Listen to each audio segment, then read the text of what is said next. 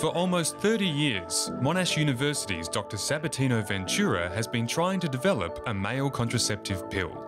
It's sort of the most important thing I do at work every day. I mean, it's not the only thing I do. I'm also a teacher at university as well. When I'm teaching, I like to tell the students that this is something important which will change the world when it happens. But Dr. Ventura is far from the first scientist to give this a crack.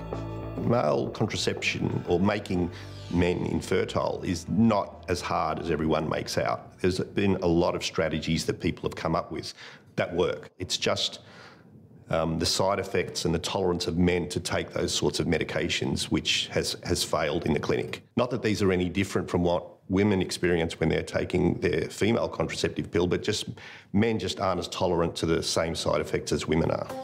With this in mind, Dr. Ventura is taking a unique hormone-free approach.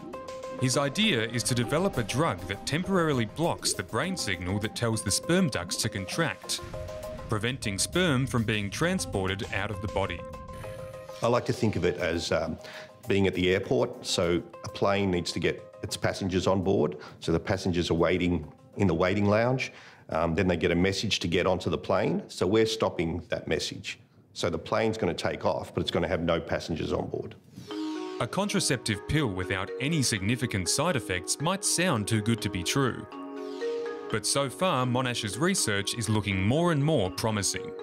We've genetically modified mice to lose the two proteins that we need to block with our strategy, and that makes the male mice completely infertile, but otherwise their behaviour and their physiological systems are all pretty much normal. So there's nothing changing except the fertility of the male mice. From here, the goal is to produce chemicals that will safely generate the same results in humans. In theory, this drug could be on the market in just 10 years, but it all comes down to funding. If this was a big drug company trying to make a male contraceptive, they might have 100 chemists making chemicals for this one project. At the moment, we don't have very much funding, so we're working on a bit of a shoestring, so it's taking a long time to get where we want to go. But yeah, the more money you have, the faster things work. Pharmaceutical companies still aren't convinced that this drug would be popular enough to make the investment worthwhile.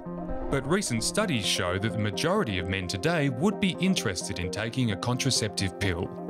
For guys, right now it's basically only condom or abstinence that are available. For females, there's, of course, the pill, like implants or any other types of contraceptives. So kind of evening the playing field for guys to also have a drug option available would definitely be a good thing. I suppose the onus is put on females to do their part where, yeah, I think both sexes are obligated to, yeah, if they can get a contraceptive pill, fantastic. I would be really comfortable if a male partner could take a contraceptive pill of any kind. I think it would be really a great opportunity to sort of share the responsibility a little bit.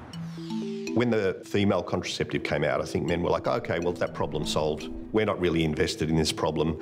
It's more the woman that's going to get pregnant. But I think things are changing at the moment. Women want to have more freedom. They want to have more choice in their careers. They want to choose when they want to have their children, so they need more options. A lot of women have a lot of trouble when they take the female contraceptive, so they'd rather not if there was other methods they could use. Half of the pregnancies that occur in the world today are still unintended. So having a new male contraceptive, particularly one which is convenient to take because it's orally available and easy to get from the doctor and the pharmacy, I think it is something which will make it'll be a global game changer when it happens.